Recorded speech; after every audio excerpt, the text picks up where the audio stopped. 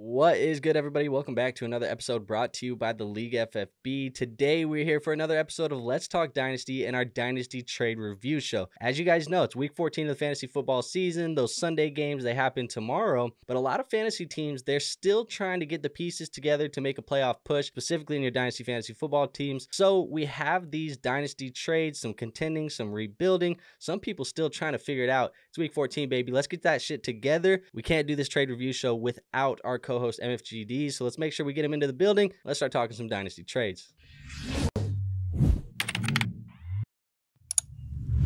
Or how we doing today? Hey man, we doing good. Back from the holidays, ready to get these trades kicked off. Yes, sir. So for the people at home, technical difficulties. We are on the second rerun. We were only about 5 minutes in, so second time in it. But we're gonna do it right the second time for sure. We got to trade up on the screen right now. 12-team Superflex, PPR, tight end premium, and a start 10. Luke wanted us to know that he is a rebuilding roster. Now he gets Tucker Kraft in his rebuild. He trades away Isaac Guerendo and a 2025 third-round pick. Obviously, these guys are a little bit popular because Guerendo just had some increase in value with Christian McCaffrey and Jordan Mason going to IR. Tucker Kraft, he's kind of been balling out in the absence of Luke Musgrave. I think a lot of people are excited about Tucker Kraft. How do you feel about a tight end premium league trading away Guerendo and a third to go get Tucker Kraft? I like it. I actually lean the Tucker Kraft side all the way. I think Tucker Kraft has the makings of a long-term tight end. I think he's supplanted Luke Musgrave because in the beginning when these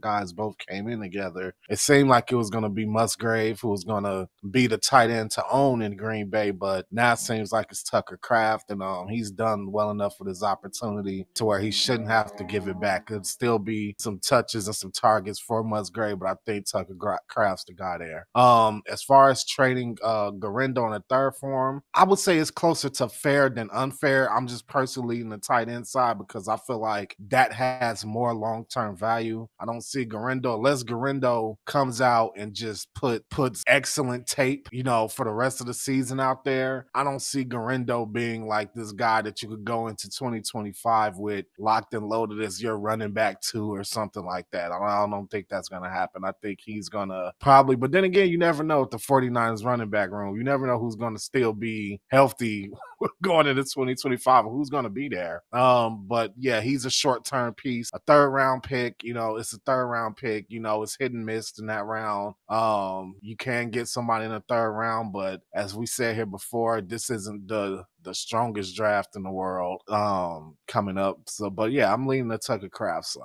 Yeah, I mean, I'm right there with you. I was actually having a conversation the other day about, best case scenario for Isaac Guerendo. And I think when you're looking at this short term, like Guerendo's the best asset. I think he's going to score the most points from right now all the way to the fantasy championship. I think he'll outscore Tucker Kraft. But Tucker Kraft's a better dynasty asset. When it comes to the best scenario for Guerendo, to me, I'm looking at a guy who, if he goes out there and let's say he goes nuts, let's say he puts out 15 plus fantasy points this week, 15 plus another week, another 15 points. Like he goes out and gives us 3 or 4 weeks of just 15 or more fantasy points because he's running for 100 yards and getting into the end zone. I think best case scenario is that Isaac Guerendo did enough that he supplants Jordan Mason as RB2 on the depth chart and he backs up Christian McCaffrey next year. So like in the perfect world for Guerendo, I feel like at best he becomes a handcuff, whereas he was the handcuff right now. You know what I mean? So it's like, I think this is a guy I would definitely be willing to get out on. If people in your league are excited about him, maybe you're not a contending roster and you don't need Guerendo. If you're a contending roster, keep Guerendo because he's going to score points down the stretch. But if you're not, I mean, anybody willing to give me a late second, he's out of here, quicker than I can get him off my team for a second round pick. He's a guy that I'd be willing to trade and get creative like this one where you throw a little extra piece on top, you go get an upgrade at the tight end position, where in a tight end premium league, it's going to be a little bit better. But to me, Guerendo, he's a guy who's benefiting from opportunity. And I think, best case scenario is he goes out and balls and he earns the job as Christian McCaffrey's backup next year because let's just be honest, Christian McCaffrey's contract, it says that CMC is the guy until CMC can literally no longer play football for them anymore. And the PCL not being related to the Achilles tendonitis doesn't make me super worried about Christian McCaffrey week 1 next year. Yeah. McCaffrey's going to be there. Guerendo, his best case scenario is as the handcuff, and that's assuming that he's going to just come in and supplant Elijah Mitchell and Jordan Mason. So, and assuming that they don't draft another running back in this deep running back class this year, which they are very prone to do. But on the other hand, also assuming that Kyle Shanahan is still the coach. So I can't imagine he gets fired. But let's move on to the next one. Speaking of 49ers, we got another 49er right here.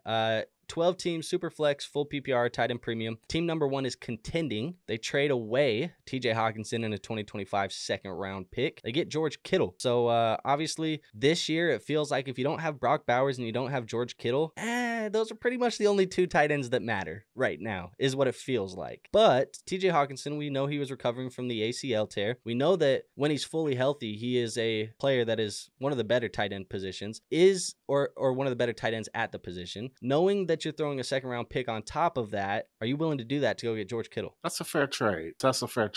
Am I going to do it? No, I'm not going to do it, because my assumption is that my feeling is that fully healthy TJ Hockenson is better than George Kittle, but that's just my opinion on it. So putting a second on top of that just seems a little excessive.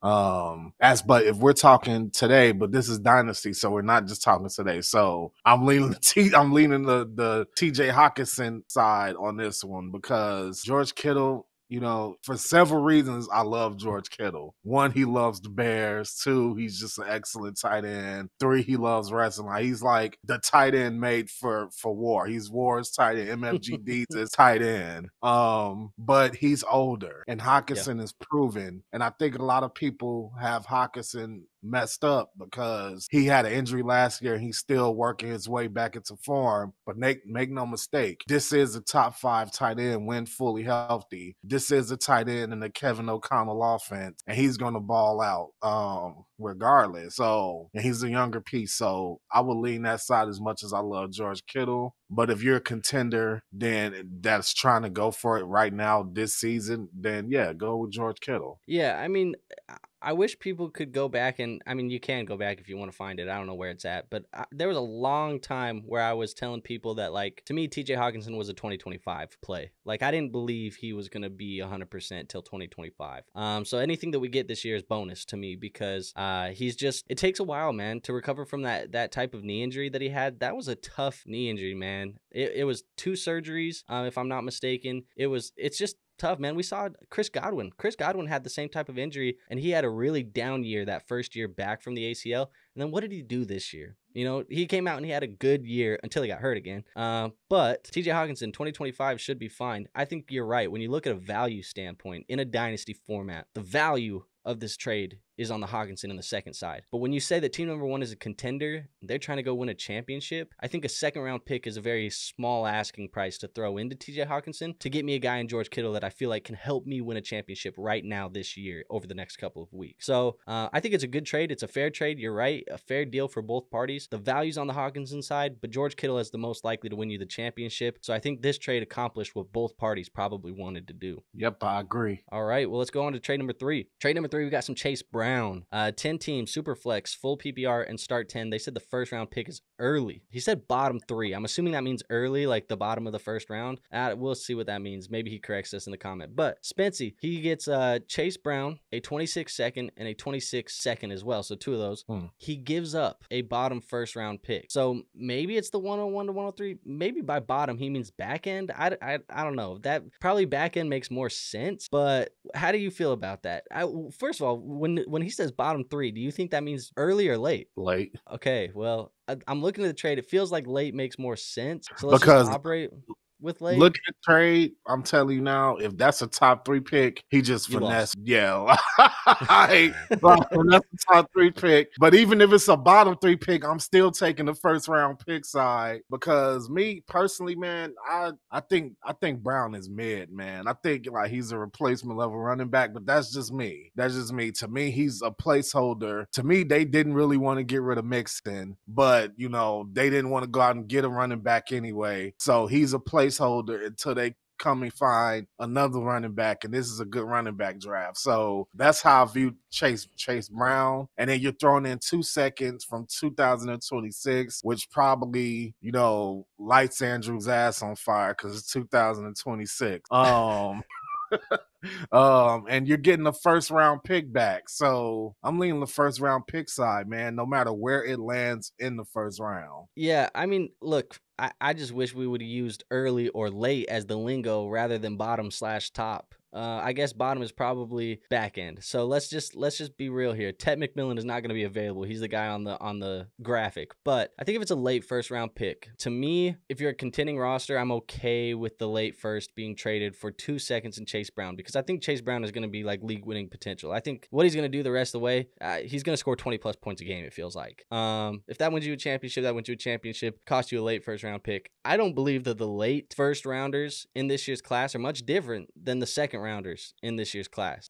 The early guys, like, there's not a big difference. It feels like to me, after you get past like 106, 107, there's like a tier of like 10 guys that are all the damn same. And that's just the way that it's looking like to me. So my strategy that I'm using this year, most likely, is once we get closer to draft and once we start seeing pro days and some of these other things that happen, combine performances and senior bowls, people are going to get excited. I'm going to trade out of all my late first round picks. I will not be picking a single player in the late first round at all. I'll move all of those back for 2 seconds, 3 seconds, a first next year and a second this year, and feel like I'm getting the same damn players. So I think for me, it's a guy that he's going to help you win this year. I don't mind the trade. When it was, assuming it was an early one, I was with you where it's like, brother, we ain't doing that trade. I've taken Ted McMillan 100 times out of 100 times over Chase Brown. So I think that one was different. But yeah, if you're looking at late, I think there's an argument you go the Chase Brown on the second side, just because after like pick 5, 6, 7 in this year's draft, it feels very much like they're all kind of the same type of talent. The running back that you can get at 107 or 108 is going to be the same running back you can get at 204. That's just the way that I feel. So I don't know. Interesting. It's a very deep draft, A nice draft to flesh out your roster and like fill some holes, but you might not necessarily get the well, let's be honest. Every draft has a stud that we don't know about, like a guy who like just looks unassuming but becomes a stud. Like, who the hell knew Bucky Irving was gonna like become a stud? Like, but Puka and all these guys. Yeah. But I think that's a good strategy. And I think that's why I think, this guy's probably coming out okay. But if you're a contender, then I could see why you're like trying to grab Chase Brown. For sure. But he didn't tell us if he was a contender or a rebuilder or whatever, so we don't know that context. But let's just hope that by bottom he didn't mean early, because if it's early, then yeah, that's a whole different story. Let's move on to the next one. We got Song to Song in a 12-team Superflex, full PPR, and a tight end premium. Song told us he's retooling. So, he's trying to get a little bit younger. He's trying to, fix some of these positions here because he just has been old, injured, and underperformed. He gets Bo Nix. He gives up Tua and a second. Are you trading Tua and a second for Bo? I'm trying to figure out why I'm trading the second and Tua when this deal should be straight up, in my opinion. I'll tell you what that is. That 2025 second is. That's concussion insurance. That's what that is. Yeah. Yeah, I mean, yeah. Yeah, man. That's that's all. That's the only way I could look, because I was looking like, okay, these guys are pretty similar, like in terms of like value, in my opinion. Bo Nix probably more value. Yeah. Maybe. But yeah, that second is definitely concussion insurance, because if I never play again, at least I can say I got a second for Bo Nix. So I mean, yeah, that's the only way I can really look at it. A lot of people had the ability to draft Bo at like the 201, 202 range in this year's draft because it was just so deep. But look, I agree with you, man. I think I'm taking the Bo side for me. It's just you get younger. Technically, Bo's an older prospect, but he's younger than Tua. And I think you eliminate risk. This feels like somebody who's eliminating risk. I also think he said too that he's an Oregon Ducks fan, and so he was like a Bo Nix fan in college, and so he was like just willing to throw the second if it got the deal done because he just wanted the player, which I ain't mad at that. But yeah, I think you eliminate risk. Tua, he's as good of a player as he is, and people are gonna hear Tua and I say good player, and I think some people are gonna grimace. Tua's a good football player. He's good for fantasy football. The problem is, we all know it's kind of a ticking time bomb, right? Like it's inevitable that I think Tua receives another concussion. It's inevitable, whether it be a year from now, 6 games from now, next week, God forbid, it's going to happen. Like, he's going to get another one. And the fear is that when that happens, he stops playing football. I think that's what everybody fears. I'm not saying that I believe that he's going to stop playing football if he gets another one. I'm just saying that we know that another concussion is inevitable. And if you are trading and eliminating risk, Bo Nix, I'm not worried about Bo Nix's career being over, you know? Like, I think this guy's career just started. He has rushing upside. He's playing with Sean Payton. We've talked about how, you know, we feel like the offense can get better next year. You know, Cortland Sutton plus a rookie wide receiver that we think is actually legitimate. It's not DeVonta or Marvin Mims or whatever. Like, hopefully Troy Franklin steps up, you know, whatever it may be. I just believe that Bo Nix is the better player. There's more upside with Bo Nix in my fantasy football team. So I'm okay giving the second round pick to eliminate the risk. But I fully agree with the statement where I look at this trade and I say this is a fair deal. You know, nobody wins, nobody loses. This is a fair deal. But I think I prefer the Bo side just because there's less risk and probably a higher ceiling. Yeah, I prefer the Bo side as well. I just think there's a lot more ceiling there, a lot more shelf life there. So yeah, I would definitely lean Bo Nix. And the production has been similar to or better than Tua. So yeah, it's Bo Nix. Are you worried at all that if Mike McDaniel ends up losing his job, which I've seen it floated around slightly, not that he's going to lose his job this year, but like some people are saying like, hey, Mike McDaniel hasn't been as advertised. You know, a lot of people were talking about him as like this offensive genius. They've underperformed. A lot of that has to do with Tua not being on the football field. But if the Dolphins do decide, you know, maybe next year's a down year, Tyreek, you know, isn't Tyreek of old because he's getting a little bit older. Are you worried that if Mike McDaniel goes, Tua's pretty much done as QB1 in Miami? I'm worried about all the Dolphins if Mike McDaniel's done because the hard, true reality to it is that Tua has not supported 2 wide receivers this season. Yeah. The running back's doing fine. And I really, when it comes to Mike McDaniel, I really have a hard time understanding why that's happening. I don't know if you have any ideas, but I don't understand why all of a sudden he can't support 2,000-yard wide receivers when he's done it before. He's had Waddle and Tyreek, you know, booming at the same time. But now, and at first I was like, okay, he had the concussion. He's back a couple games. It'll level out. He'll start to look like the offenses start to look the same. But it's just not. This has been a whole season thing. So yeah, I have no idea as to why the Jalen Waddle mystery is the way that it is right now. Like, he legitimately, like I say this as I'm not even joking when I say this. I don't even know if the motherfucker's on the field half the time that I'm watching the game. Like, where the hell are you, Jalen Waddle? Like, you're not even involved. Like, they're not even targeting you. It's not even like we're targeting you, you're dropping the football, not making plays. No, we don't even look your way. Jonnu Smith is out here catching 10 passes a game, and we don't even look at you. Like, it's crazy what is happening with Jalen Waddle. In fact, though, he's probably a buy low. If we're talking about buys and sells, he's probably a buy low because I think a lot of people feel the way that we feel, where it's like, where the hell are you, Jalen? I still would be buying him. But at the end of the day, your guess is as good as mine as to why he is not being involved in this offense. I have to assume, I don't even know what to assume. I would say I have to assume that there's maybe an injury that we don't know about, but at the same time, like, I don't want to give the guy a pass just because, you know, he's not performing. What I want to do is I want to take this back to a Tua thing, right? So it might not appear on the surface. Maybe it's not a Jalen Waddle or sometimes even Tyreek, because sometimes Tyreek hasn't even been putting up these Tyreek performances. Maybe it's a Tua thing because it almost seems like he's reverting back to like that rookie mindset of let me just dump it off to the tight end, or even like idea of we got to get the ball out faster, which he's one of the fastest when it comes to that, getting the ball out. Let me just get it to the tight end real quick, you know, so he doesn't get hit or something like that. Yeah. So I mean, it's a mystery to me because even when he condensing the field, when he had Mike Gesicki, I guarantee there's people who play this fantasy football that are like, damn, when I had Mike Gesicki, why wasn't he targeting him as much as Jonnu Smith? Like, I mean, all credit to Jonnu Smith. He, in my opinion, has always been just like an average tight end. All of a sudden, he's getting 10 targets a game. Like, he's like Brock Bowers or like somebody like that. So I don't know what the hell's going on. I honestly don't even think at this point, I don't even think it's a matter of Jalen Waddle not performing the way he should be. I think it's the way the offense is designed, and that feels like a Tua and a Mike McDaniel thing. 100%. I agree 100%. But when it comes down to the trade, you know, give me Bo. and we'll go from there. I think the next trade here, 12-team Superflex PPR tight end premium start 10. Luke is at it again. He said he's eliminated from playoffs, and so he sold Josh Jacobs.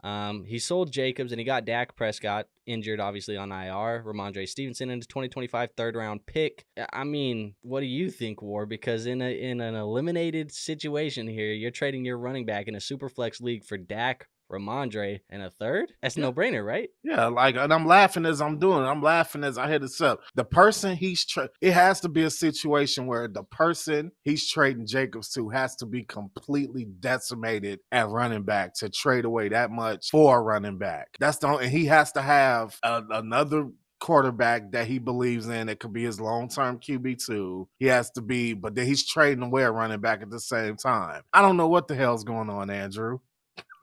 Let me ask you this question, because I'm curious. Season's over. Everybody's healthy. We're back at square one going into 2025. You're in a dynasty startup draft. Dak Prescott and Josh Jacobs are both on the board. You have to draft one in your startup. Who are you drafting? Dak. Okay, so you get Ramondre in the third thrown in for freebies if you're going Dak over Jacobs in a startup draft next summer. I think I agree with you too. I mean, it comes down to Josh Jacobs has played some good ball. He's going to play some good ball the rest of the way. Yeah. It's just going to be the way that it is. Josh Jacobs also, though, is a running back. Yeah. Approaching the running back age cliff on his second contract with a lot of carries on the body. Yep. Perfect piece to win you a championship this year. But every year moving forward, I'm like, all right, I feel like I'm on borrowed time with the running back. Dak Prescott, for me, we got what, 4 more years, 5 more years of him probably being QB1. If it ain't in Dallas, it's somewhere else. Yeah. So I just feel like Dak Prescott, he's been an injured player this year. He hasn't performed, been underperforming, whatever. 12-team Superflex. The QB position is even more important in the 12-team format because not everybody can hold 3 QBs on the roster. There ain't 36 quarterbacks to go around. That feels like you just got him thrown in pretty cheap. And I think he said it in the context was Luke was like, I like Jacobs, but the value that I got just was too good to pass up. And this is what it feels like to me, just too good a value to pass up. Like I said, I love Jacobs. He's going to be a guy that helps people win a lot of championships. I think a lot of people who have Josh Jacobs on their teams are going to be playing deep into the playoffs. Prescott and Stevenson, I don't even care about Stevenson in the third. To me, it's like Jacobs for Prescott. I feel like I like Prescott here. Oh, have the mighty have fallen. I mean, Stevenson at this point. Remember when Stevenson was like considered like, oh man, this running back, yeah. Now he's just guy. Now he's just throw in to a trade. This trade is pretty easy, man. It's a pretty simple trade for me. I don't care how much Jacobs is balling. There's no secret. If you watch the show regularly, like Jacobs is just cool to me, but he is having a very cool stretch right now. And I think he's a Green Bay running back, and the weather's getting cold, so he's gonna be rumbling. 100%. But at the end of the day, his value comes nowhere close to the value of a guaranteed starting quarterback and a replacement running back. And a replacement running back. Dak, let me tell you about Dak. Dak is one of these guys. Now, I don't want to compare him to Caleb because you guys are like, oh, he always brings it back to the Bears. He's a Bears fan. But like Dak is a unique case too, where it's like people just hate Dak for being Dak. Do you agree with that? Do you agree? Dak, I think Dak is one of the most overhated quarterbacks in the NFL. Yeah. And while I compared to Caleb because there's a lot of people that the similarity I'm trying to point out is there's people out there, and I've seen them, I know you've probably seen them, that will tell you right now that, what Caleb has put on tape, he's a bust. But then when you really grill them on it and actually start throwing numbers and shit in them, there goes to, he paints his fingernails. Like, so I think it's just like, my point is like hating a guy in fantasy just to hate a guy. And but unlike Caleb, I think that when it comes to Dak, it seeps into his trade value. Like, guys are quick to trade him away. And I've never understood that. If Dak is on your roster, he's in a good spot, he's the perfect guy to have as like a QB2. QB2 that can regularly give you QB1 performance. If you're in a position where Dak is your QB2, you're in a very good position. So I just don't know why guys will willfully throw him away. There's no way I'm trading Dak straight up for like a running back. I'm trying to think of one. Like,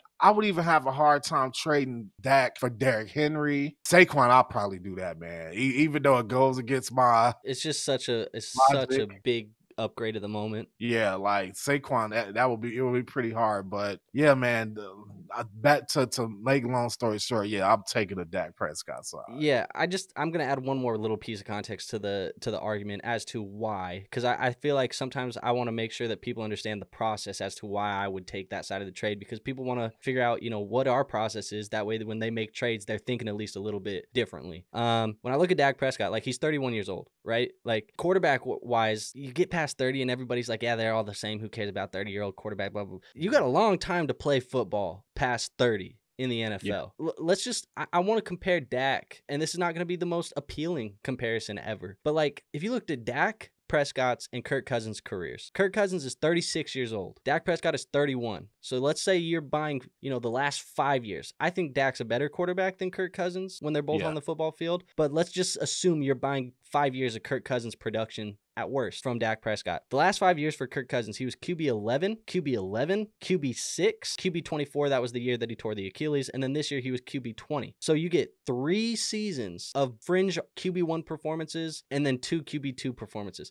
I mean, in a super flex league, bro, like, if I can plug in Dak as my QB 2 for 3 years and he's giving me fringe QB 1 numbers, like you mentioned, that's a steal, dude. That's a steal. Josh Jacobs 5 years from now is not going to be producing RB2 numbers for you, let alone probably even RB3 numbers for you. Like, It's just the longevity of it. And I get it, Jacobs on a team that's contending, he's probably going to give you a lot of firepower, but I'm just not very eagerly throwing in my starting quarterbacks in a 12-team super flex. And when you can buy them for value like this, makes sense to me. I'm going to take the Dak Prescott side. Yeah, I'm right there with you. All right, let's move on to the next one. We got a trade here, 12-team super flex, full PPR, tight end premium. Team number 1 is contending. They receive Justin Jefferson and Troy Franklin, but they give up Rashee Rice, Brian Thomas, and a 2025 first-round pick. I think the 2025 first-round pick is late, assuming that they are a contending team. So a late first, Rashee and Brian Thomas for JJ. Troy Franklin, to me, take him out of the deal, doesn't even matter. But how you feeling? I really don't like any trade where you're trading away Justin Jefferson.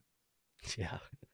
In fact, man, you know what, man? I'm gonna stand on all 10, man. I'm sticking with the Justin Jefferson side. You can give me Rashee Rice, you can give me Ray Rice, you can give me Jerry Rice, you can give me Fry Rice, you give me all the Rices. I'm sticking with the JJ side, man. Like, I don't know who Brian Thomas quarterback is gonna be. I don't know if he's gonna be good, even though he still seems to be decent. Rashee Rice, whatever. I mean, he's gonna ball out. He has. I ain't really worried about his quarterback situation. And the first is nice. I'm just not trading JJ, bro. Like, I'm just not trading him. And you're getting Troy Franklin thrown in. We don't know. That's still up in the air. But I'm just gonna be very stubborn and just not even acknowledge what I'm getting in return. I'm gonna take JJ. And I say this to tell all the viewers, do not trade Justin Jefferson. You have no reason to. He's a stud. He's already a Hall of Famer.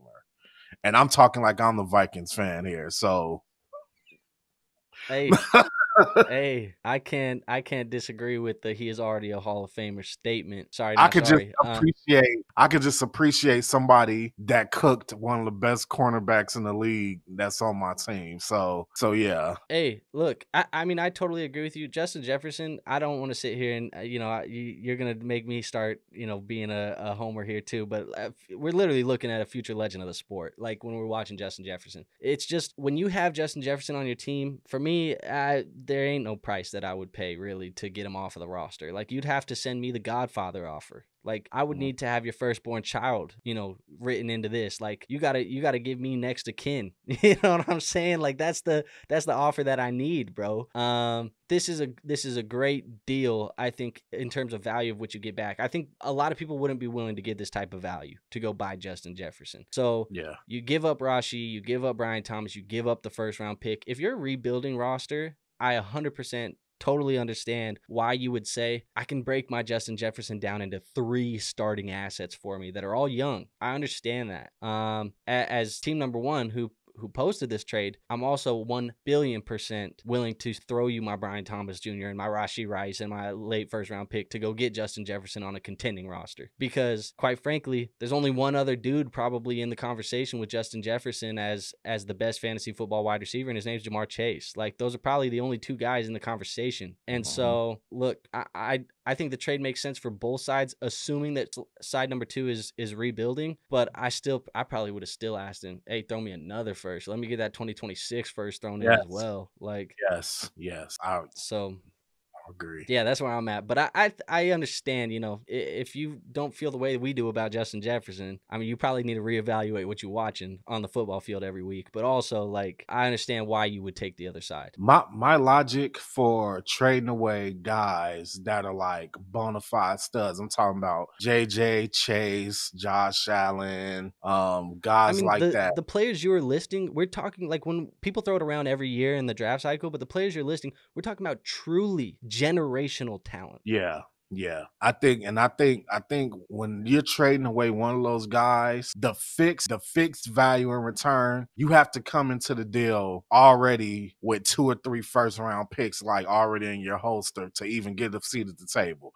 That's just my logic when it comes to guys like that. If it's Josh Allen, you better have 3 first round picks already in the holster and be ready to discuss to what other value you're going to give me on top of those 3 first round picks. Because at the end 100%. of the day, all of those first round picks combined, I'm just looking for a guy that could possibly come close to Josh Allen. So Yeah. those first shouldn't even be considered like, and people act like first are blood diamonds when they're trading away like, oh no, man, there's no way I'm trading that many first. If you have to trade 3 first to get Josh Allen, you do it. And you're also thinking about what else can I give this person? And that's Yeah. kind of how I look at it here. So that is some decent value that he's getting back in his deal. But one, I'm giving away another young receiver, and you didn't come into the trade with the fixed two first round picks that I would expect it. So technically, we shouldn't even be able to see this trade because I would have never gave you a seat at the table because you didn't Fair. have the tickets to get the seat at the table. You had one ticket, you need two. So Fair enough. Look, I remember earlier this offseason, I went to B-Dub in one of the trades that we were in. He has Josh Allen, and he kept throwing Josh Allen on the block, kind of like, hey, if somebody wants to come overpay for this, let me know. Because he wasn't really shopping him, right? It was just like, if somebody wants to overpay, let me know. And I remember I went and I tried to get a seat at the table. And I think it was in the offseason, so obviously keep in mind values were a little bit different. But I went there and I said, I got Brian Thomas Jr., I got Trevor Lawrence, and I got 2 first-round picks for Josh. What we doing here? And he didn't even let me sit down at the table. It was just like, nah, I'm good. Thanks, though. Like, I'm like, damn, dude.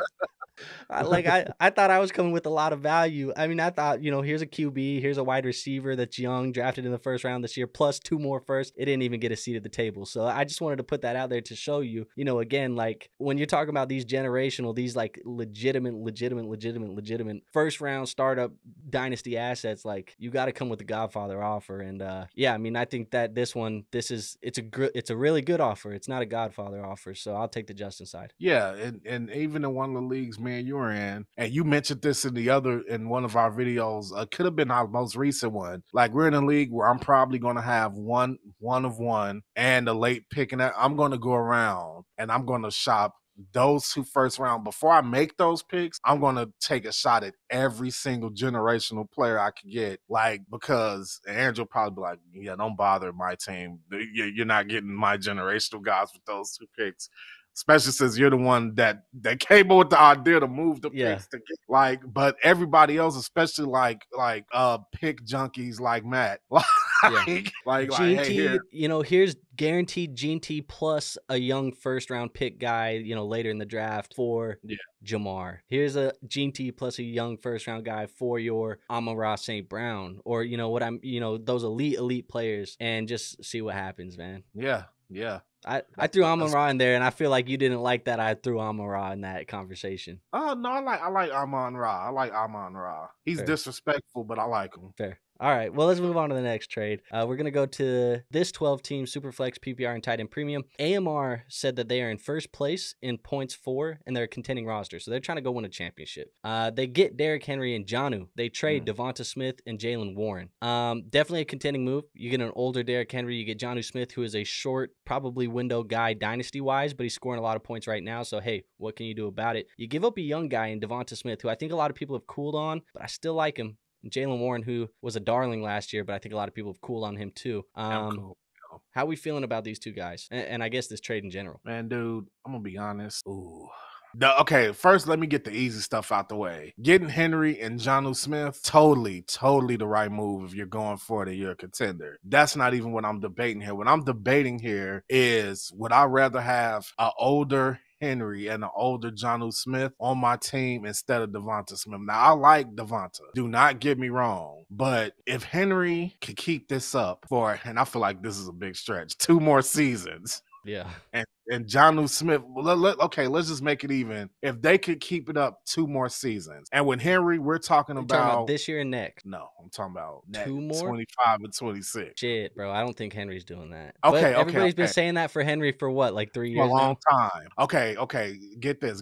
Andrew, can you see a scenario where Derrick Henry, the next 2 seasons, right? Let's say that it's clear that he's in decline. Now, he is a Baltimore Raven. They have no issues bringing in another running back. So let's say in this upcoming draft, they draft a young running back who is explosive, who could take more carries. What if the next 2 seasons Henry just strictly becomes a short yardage back? Yeah. Do you think that still makes him? Yeah. Do you still think that makes him a running back too? Yeah, I mean, he'd be a running back too, simply off of touchdowns. Because I still think he'd be a guy who gets double-digit touchdowns a year. But yeah, I think if they bring in another running back that's like taking work between the 20s, Henry's value shot in Dynasty. Yes. Okay, whereas you would say DeVonta would still be rolling after 2 seasons from now. I mean, I don't see Devontae's value changing really outside of any. I mean, there's really like drastic. I know I just bumped that, but drastic like career type of injury for Smith. I'm talking like Achilles tear or something like that. Outside of that, I don't see his value changing at all. Like the quarterback's going to stay the same with AJ Brown. I mean, the quarterback's going to stay the same with Jalen Hurts. AJ Brown's still going to be there. You know, it's like nothing's changing. I think it's going to be a good Eagles team for 2 more years. I just don't see anything changing with DeVonta. And in fact, he just got an extension as well. So DeVonta's going to be locked in there for a while. Why do you think the Dynasty community has kind of turned on DeVonta Smith? I'll tell you why. I think it's because one, you had that rookie season where he kind of flirted with those wide receiver 1 numbers. He out-targeted AJ Brown his rookie season, and then ever since then it's kind of just been AJ Brown established himself as the alpha in the offense, and so I think a lot of people got that like first glimpse of what DeVonta could be, and they thought maybe he was a wide receiver 1 for fantasy teams, and now he's just kind of been a wide receiver 2, a really good wide receiver 2. But I think that got expectations for him blown out of the water, and I think people cooled off on that. I also think people, they get bored of boring production, and that's why you see guys like Chris Olave that people are just like, I hate Chris Olave. And you get guys like DeVonta Smith where people are like, I hate DeVonta Smith. Or just like guys who go out there and they give you, DJ Moore. They just give you like normal numbers every week for the most part. They might give you a couple dud weeks a season where you're like, man, he went out and he scored me 4 points and now I hate him. It's like, relax, bro. Like these guys are good football players. I think DeVonta, there isn't a single dynasty team that I have contending, rebuilding, whatever, where I wouldn't consider DeVonta as a key piece that I would want to have on my roster. So he's like, so when you say that makes me think about what you just said like a few trades ago about Jalen Waddle and how you will buy low right now. Just because the production isn't there doesn't mean that the football player isn't good. Like, yeah, especially if you could connect something going on with an offense or circumstances to why he's not putting up numbers. Jalen Waddle or DeVonta Smith, they don't just wake up at one day and wake up, look in the mirror and be like, I'm trash, and then go to a football field and just proceed to be trash. There's things going on in the offense. It looks like the Eagles situation at DeVonta Smith is pretty similar. The production's more boring and similar because Saquon Barkley is having a historic season. It's as simple as that. So he's eating into the production. I'm pretty sure AJ Brown's production isn't typical AJ Brown production either. This is like Saquon's year. He's literally in an MVP conversation as a running back. And you know how hard that is. So that means that he's gobbling up tons of production. So with that said, after sitting here thinking about it, I'm going to go to DeVonta Smith's side, but I fully understand that why a contender would do that. Henry and Smith, that's the perfect package to get if you want to go out and kick your league mate's ass going into the fantasy football playoffs. 100%. Yeah, I think being being first in points for is also major context because before getting Henry on the team, he was already number 1 in points scored. So like now you add Henry to that roster and Jonnu to that roster, you're going to be a monster in the playoffs. Like you should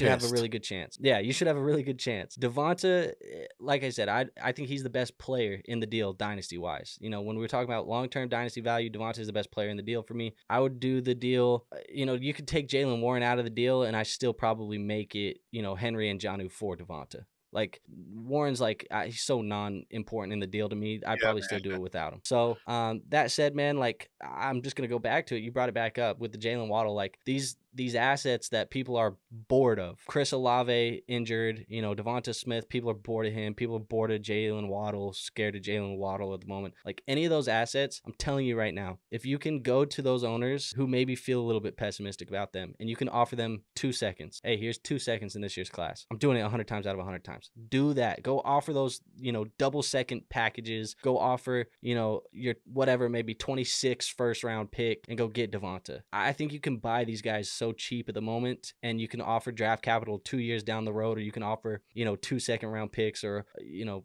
a late second and 3/3 and maybe get somebody to bite on it. It's going to have to take like the right owner. I mean, I'm talking about trying to buy really, really cheap, but this is what I would be trying to do is I'd be trying to go buy them cheap at the moment because I think some people will get off of them for cheap. Let's go to this next trade. We got this longer deal. There's a lot of pick fluff in the bottom. But 10 teams, it's a 1 quarterback, so not super flex. Keep that in mind. 1 quarterback league, full PPR, tight end premium. Team number 2 was eliminated from the playoffs. They trade away Drake London. They get Chris Olave, Xavier Worthy, 2 second-round picks in 2025, and a third-round pick in 2025. So you're basically tearing down. You're getting Worthy in all those seconds. How you feel about that? This is probably a fair deal, to be honest, for Drake London. I understand his pick fluff in there, but those 2 seconds, that's funny. This is the exact 2 second. This is kind of like a form of what you're just talking about, except for you're getting a stud wide receiver. Because you got, instead of trading the 2 seconds for Olave, you're trading the 2 seconds and Olave to get an even bigger piece, and you're throwing in Worthy and a third. So, I mean, I feel like, man, I'm trying to determine, well, how do you see the value to this trade? Because on the surface, it looks like a fair trade, but I want to make sure that I'm not like... Yeah, I mean, look, I could talk about this from both angles. From the first angle, if you're in a 10-team league and you're team number 1, who is obviously contending in playoffs, I'm more than happy to give you my Chris Olave, who's not playing football right now.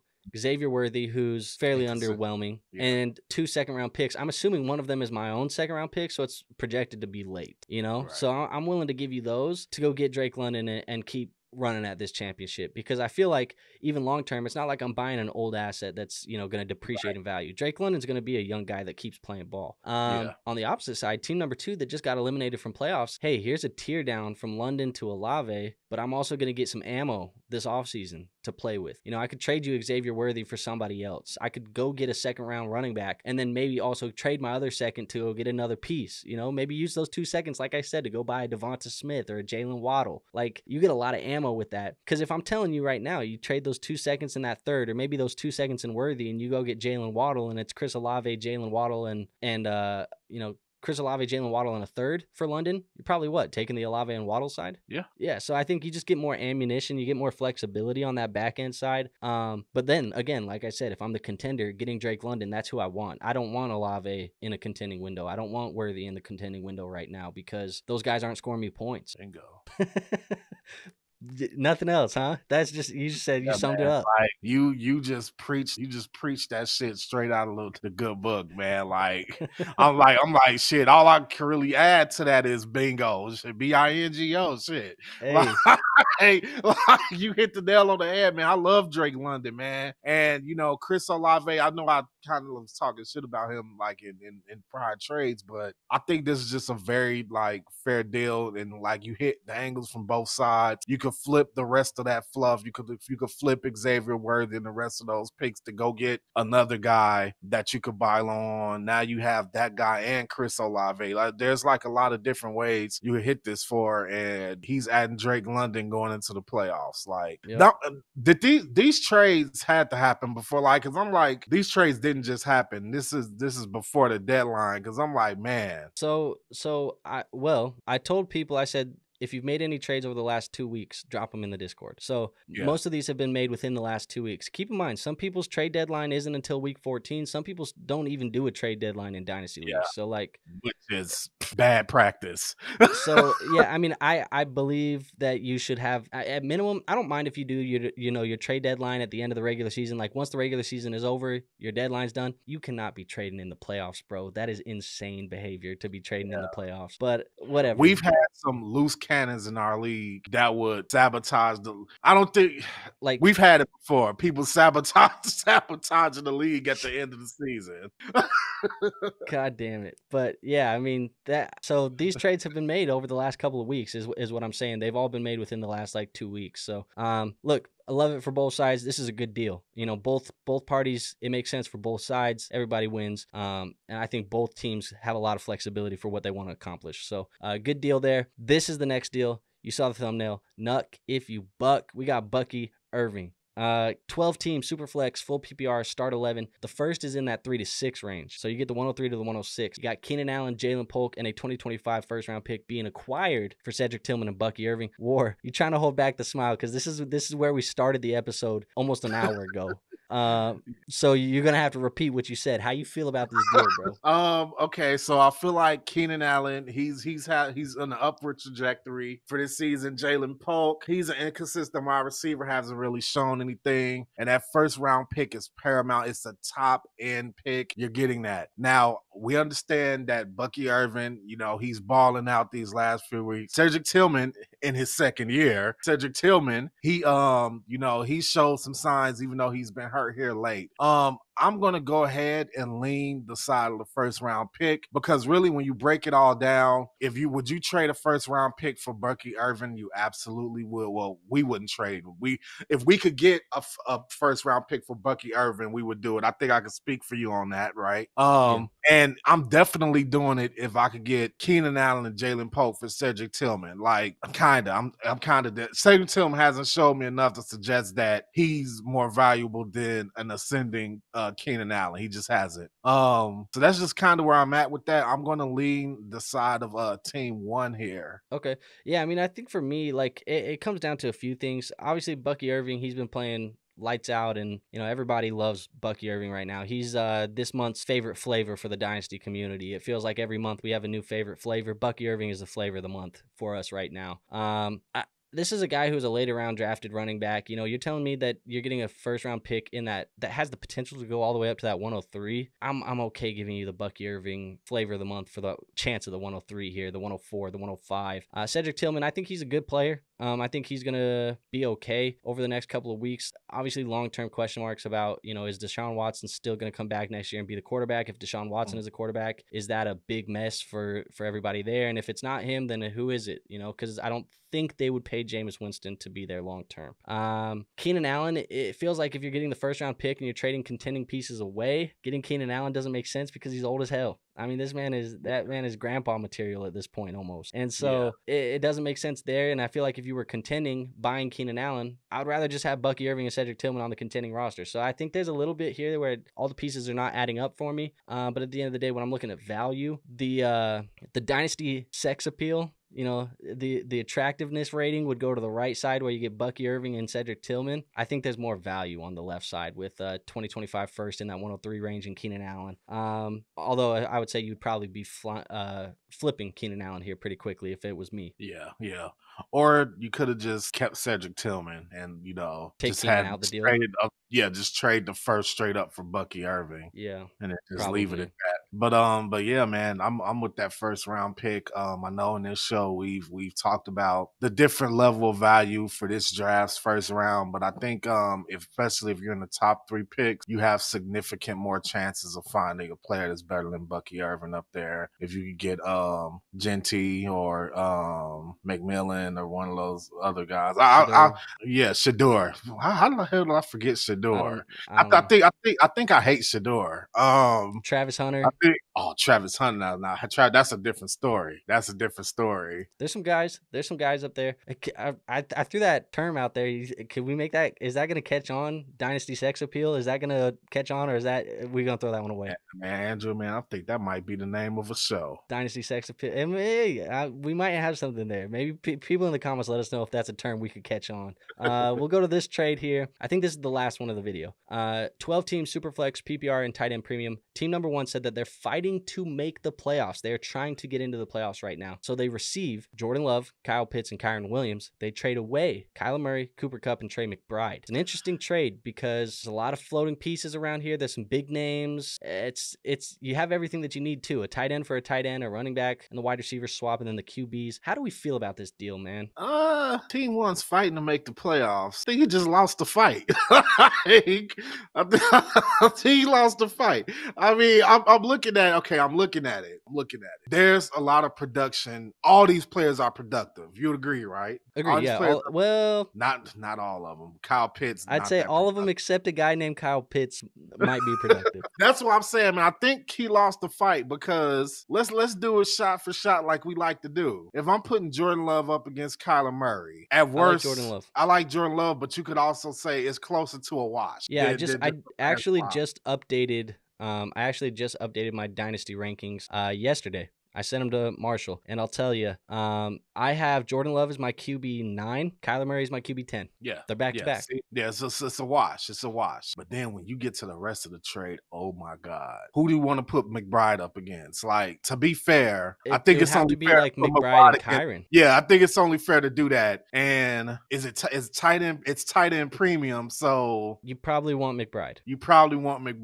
And then when you just get to Cooper Kupp versus Kyle Pitts, I probably just want Cooper Kupp. Yeah, so I mean, if his goal is fighting for the playoffs and this is the trade he made, my brother, good luck. Yeah, I agree with you here. Talking about players that are overhated, I think Kyler Murray is one of them as well. Yes. Look, it hasn't been the year that I thought it would be for Kyler Murray. It's been a little bit slower trying to get it ramped up with Marvin Harrison. Yeah. Trey McBride is balling his ass off. And I want to apologize. Earlier in the episode, I said if you don't have Brock Bowers and you don't have George Kittle, it doesn't matter. If you don't have Trey McBride, you don't have Brock Bowers and you don't have George Kittle, it doesn't matter. I forgot Trey McBride when I said that. I should not, because he is tight end 2 in all of Dynasty. It's Brock Bowers and it's Trey McBride. Point blank, period.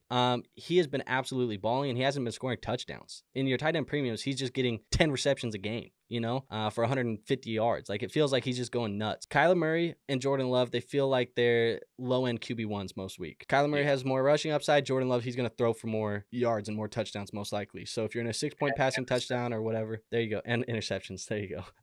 And then Cooper Kupp and Kyle Pitts, like we said, it is what it is. I like Kyren Williams the rest of the way. I'm a little bit nervous about Blake Corum. I know Corum hasn't been a big issue over the last year for the most part, but last week he saw his highest snap share. It feels like they're kind of just looking, hey, what do we got in Blake Corum? We want to see him on the football field a little bit more. And if they do see him on the football field a little bit more, a lot of why Kyren Williams has been valuable is because of the volume. And if the volume goes away, I'm a little bit nervous about Kyren Williams if they start going to a little bit more of a committee. And one other thing about Kyren Williams that worries me a tiny bit is that ever since Cooper Kupp and Puka Nacua have both been back in the lineup, Matthew Stafford is throwing the football in the red zone more than he was all year long. So less Kyren Williams running touchdowns have been happening ever since those guys have gotten healthy. So that's a little bit nerve-wracking too, because if Kyren Williams is not scoring touchdowns in the red zone, I mean, now we're getting into danger zone with him, because he needs to get into the end zone for us to feel very good about him. I think you're right, man. Look, when it comes to fighting for the playoffs, if I need guys that I think are going to help me get in, I'm taking McBride, Kyler, and Kupp. I think those guys help me get in more than the guys on the left side. But at the end of the day, it's fair enough that I don't think you go away upset about the takeaway. I just think that you have, I think the upgrade that you got, which was Kyler Murray to Jordan Love, I just don't believe it's that significant of an upgrade to significantly downgrade Trey McBride to Kyle Pitts. I think Kyren and Cooper Kupp, you probably upgrade, long-term value, but also at the same time, they could be a wash, and I don't really care. Should have just kept what you had, man. I want to apologize to Trey McBride, too, because since we started doing this show last season, I've basically just disregarded this man and disrespected this man. Remember that? Yeah. Basically said Trey McBride ain't shit. Trey McBride definitely is shit. I even drafted him in redraft. So yeah, Trey McBride, I am sorry. I'll give you the same Dog. apology I had to give Jordan Love. Even though Jordan Love still sucks just because he's a Packer, but I'm willing to admit that Jordan Love is not like trash in general, and Trey McBride is also not trash. So yeah, my apologies to those gentlemen. McBride is a dog, man. But I think that is it. That is the last trade of the day. So you're taking the Kyler and the Kupp side, the McBride side. I am as well. That'll take us to the final part of this video, but really, there's nothing else. So for the folks at home, want to let you know we are going to do one more Dynasty trade show before this is over with.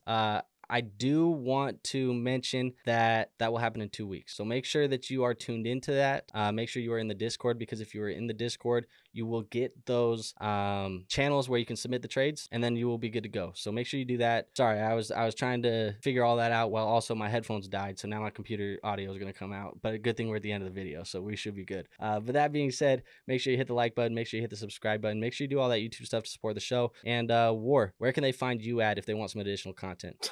We did the show yesterday. It would have been looking dicey. You can find me at Crimson Mask Pro Wrestling, where we talk about WWE primarily, sometimes AEW, depending on the situation. If you become a member and all those fancy things, we will make you priority exclusive content with your opinion. We'll make a video just for you. Just give us a shout. Crimson Mask Pro Wrestling with attitude. Hell yeah, man. So there we have it, folks. That is it for today's episode. As always, if you enjoyed the content, do that stuff like I said. We have nothing else for you today. We'll see you on the next episode. Till then, peace out.